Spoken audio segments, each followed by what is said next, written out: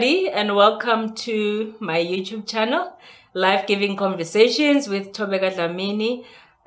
Please do subscribe, hit the like button. Also, please do share this broadcast with your friends, family, colleagues, whoever you think might need this broadcast. Today, I'm very excited. We are sort of touching on a topic that is affecting those that have not made the decision yet. So we are not here to condemn those that are already married, but we are here to conscientize and to empower those that are not yet married with some knowledge on how to go about making one of the most important decisions they might ever make in their lives. And so I do want to highlight a few pointers for you on this broadcast to say that if you do decide to get married, please let it not be under these following conditions. So today, my topic is 5 foundations you should never build a marriage on. 5 foundations you should never build a marriage on. Okay, point number 1 is never make a decision to marry somebody based on people's opinions. I know this happens a lot, especially in the body of Christ. Even outside of the body of Christ, you find that there are aunties or parents that are sort of pushing you a certain direction because maybe that person was raised by somebody that they know, or that person, they are from a well-off family, or they are doing well for themselves. And this is something that used to be practiced long time ago in our culture.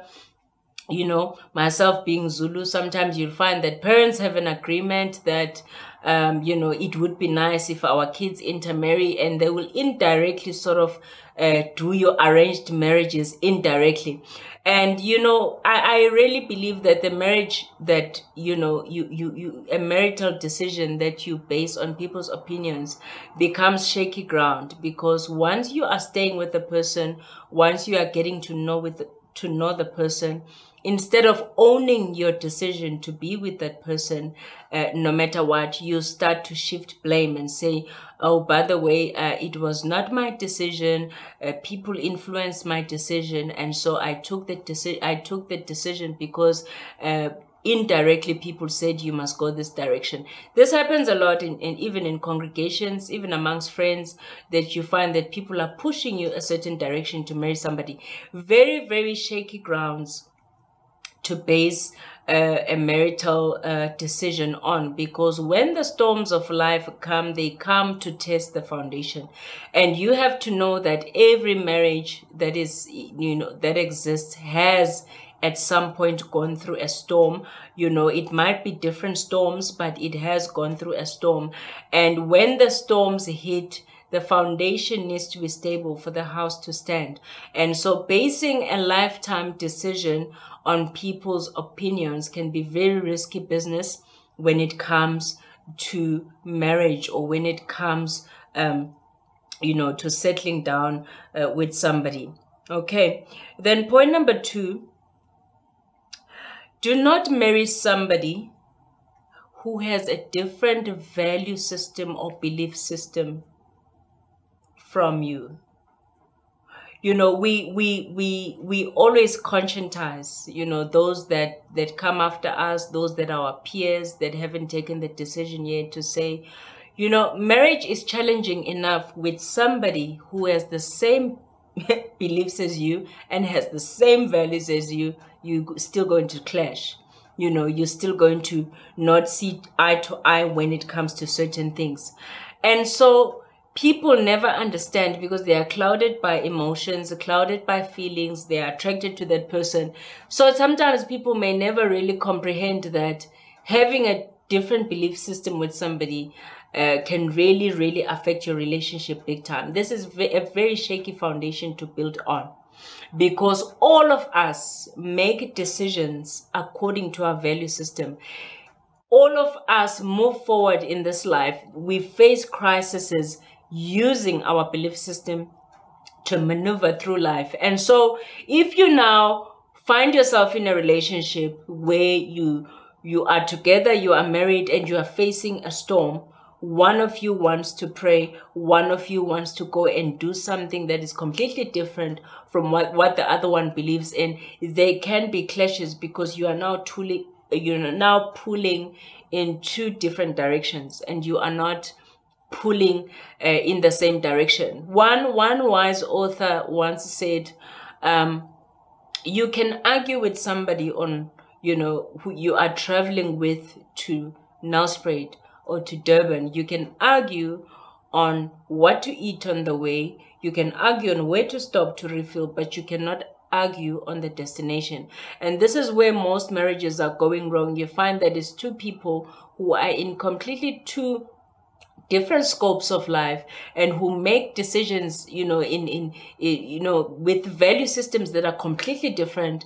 And it becomes a problem even when you have to raise kids, because whose system are you going to really use in raising kids and in growing kids? Because God's intention for marriage was that also within the marital union, we raise kids that will fear him. We raise kids that will be balanced in all areas of life. And so this is one foundation that you should never build on, and that is to marry somebody who has a different value system or belief system from you. You are really asking for trouble in the long run in your marriage. Okay. Point number 3, never marry on this foundation. Never marry out of convenience. I remember a very sad story of a lady, I met when I was a teenager. And this lady told me something very interesting. She said, I grew up struggling emotionally. I was emotionally abused in my family. I grew up struggling. So the one thing that was in my mind was that, when will I leave this family? When will I, be free from this pain? And so at the first sign of a guy that came and said, I love you, I want to marry you, this lady took a decision to follow this guy, very handsome guy he was, only to find that the marital union was going to be full of more emotional abuse, and she never rested all her life. And she actually passed on, in her early 50s, and due to a stroke, because she tried to run away from the inconvenience of her background, only to find that she's tying herself down to a man that would abuse her all her life. And that is what happened. And that is how, her life ended prematurely, because of continuous stress and continuous frustration. So never marry for convenience. Never marry for convenience. Never marry a guy because he is well off, because you need more than money to make a relationship work.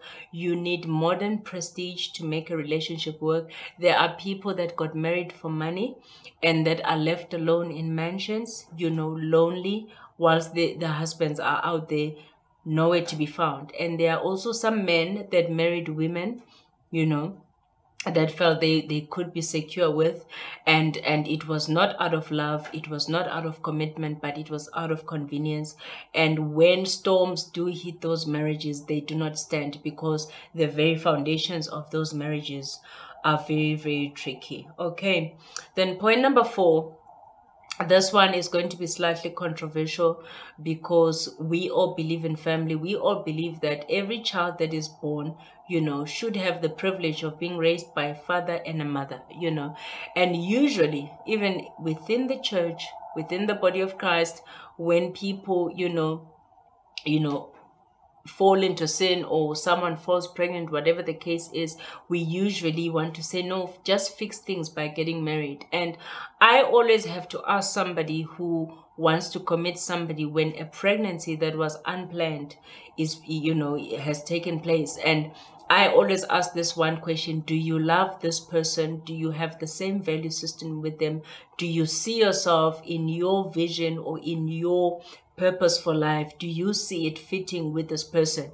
Because sometimes people want to rectify things and say, I never imagined having a child out of wedlock, so just because this one has now impregnated me, I think we should just get married and, and settle down. And sometimes you find that this decision backfires, because as I might have highlighted earlier that sometimes it does happen that people have sexual relations, but there is really no love and no intimacy there and no intent. And so a child that is born under those circumstances, you find that now the parents are like, okay, we might as well just get married because a child is already involved. And they use the child as a foundation to build a marriage, a child that will one day leave them and go to varsity and leave them in an empty, loveless marriage, leave them in a cold house that has no love, because the initial intent was not to settle down, but people were passing time, people were testing the waters, and so a child came into being. Every child, I believe, is a gift from God. I do not believe that once a child comes, they are a mistake. But I do believe that if parents make a decision to settle down, they should be completely sure that they love each other, because without love, you cannot cover over a multitude of sins. Without love, you cannot sustain. Without love, you cannot conquer the storms of marriage. And so it's very, very important never to use this as grounds to make a marital decision, because this is a decision that's going to affect the rest of your life, and you don't want to be in a marriage with somebody that feels like they are obligated to be there. The person must want to be there. It must be their desire to be with you, so that when your marriage can hit a rock or a wall, at least you know you've got each other. You did not make a decision, out of obligation. Point number 5 as I close: never marry somebody that you were unfaithful with. Never marry somebody that you were committing adultery with, or you stole them from a friend or a fiance, or whatever the case may be. Those foundations are very, very, very shaky. There are people that, see other people as happy, then they decide, oh, by the way, I'm in love with so-and-so's fiance or so-and-so's boyfriend or so-and-so's husband. And they make advances to take those people away from, they advertise something that is different from what they are experiencing. And sometimes you find that a person might not be wise enough to discern, and they end up, dumping this other person for you. It has happened a lot, it's not something that is not happening every day around us, where people are moving into people's marriages and people's relationships and, sort of advertising something that looks better, that outshines the current partner. And, in foolishness, people have taken decisions to leave their current partners for somebody else. And you find that in the process, they were unfaithful, there was infidelity involved, though everything looks glorious and people are happy now, they want to build on that foundation. Never build your house on somebody's tears, and never build a house on somebody else's tears, because that is shaky ground. By the way, the human nature says in the long run, when you are used to each other, when the cloud nine feelings have faded, now in your mind, in your logic, you are saying to yourself, if somebody was willing to be unfaithful with me, whilst I had a spouse, whilst I had a partner, what would stop them from being unfaithful to me at this point? So you are on shaky grounds because you cannot trust each other, and you are looking over your shoulder to see who will betray each other first, and you are not secure because you yourselves destroyed other people, you were unfaithful to other people so that you could be together. Very, very shaky foundations. And people love to build on this foundation. I've come across a lot of people that build relationships on this foundation. Those relationships never work because the initial foundation was cracky. And as I close, the foundation is the most important thing you will find in a house. And those that, did architect and specialized studies in buildings know that, a lot of time is spent on the foundation, especially when you are building something solid, when you are building a significant structure. So much time is spent focusing on the foundation, building it, because the foundation has to hold up the rest of the house, hold up the rest of the structure. And so be very careful at the foundational phases on how you are making the decision to settle down, because that will determine your survival span within your marriage, and that will determine whether you do outlive certain storms in your marriage. You see a lot of relationships that look glorious from the outside. They look good from the outside. It looks like everything is going well until there's a crack, and that crack from the foundation goes up the walls, and sooner or later when a storm comes, everything crumbles down because the foundation was not secure enough. The foundation was not strong enough. So I'm urging all of you that still have the opportunity to decide, on who to settle down with, never to build on these 5 foundations. It will shorten the lifespan of your marriage. It will affect, the joy in your marriage. Please be cautious when you are taking this lifetime commitment and taking a journey with somebody for the rest of your life, that you take these precautionary measures, that you are intentional about how you go about taking that decision, so that you can weather the storms that are going to come your way in the near future, because storms will come, but now it matters how the foundation is, and it matters how strong the bond is. This is not a marriage out of convenience. This is not a marriage that has 2 separate sets of beliefs. This is not a marriage that is built on people's opinions. This is not a marriage of convenience because now a child is in place. Now we are obliged to be together. This is not a marriage for convenience because there's money and comfort. And this is not a marriage where somebody's heart was broken so that we could build. And so I do hope this bit of information does help somebody out there and does really prevent someone from building on shaky foundations. Until next time, this is Thobeka Dlamini, Life-Giving Conversations with Thobeka Dlamini. I'm looking forward to more interaction with you. Please do subscribe, please do share, please do like our broadcast. Until next time.